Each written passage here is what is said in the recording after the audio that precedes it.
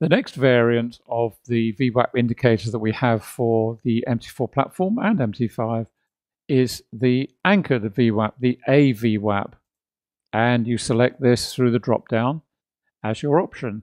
The difference here is that you can anchor the VWAP wherever you choose.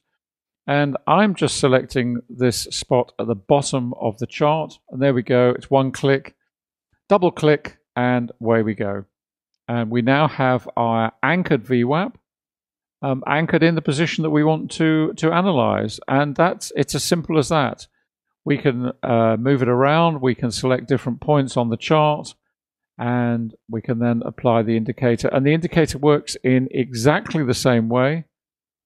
Say we just simply click on another spot. We'll click here and we'll just enlarge the chart. And we'll just take a look at that. And we can, there we go, we can see how that looks on a larger scale. And that's it. It's as simple as that. A lot of traders like to use the anchored VWAP because they like to choose significant points. There might be a significant high, a significant low, perhaps a significant area of price action, maybe a news release, something important. So you have the flexibility within the suite of tools to apply the VWAP indicator to whatever candle or position on the chart you wish. And of course it works in all time frames in exactly the same way.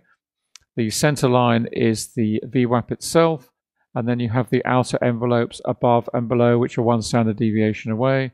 But as I say, it works in exactly the same way.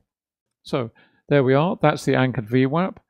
That is one of the 5 variations that you have in the VWAP indicator. So it's a multi-tool indicator, if you like, with all these options that you choose. You select the one that suits you the best and for your trading style and approach.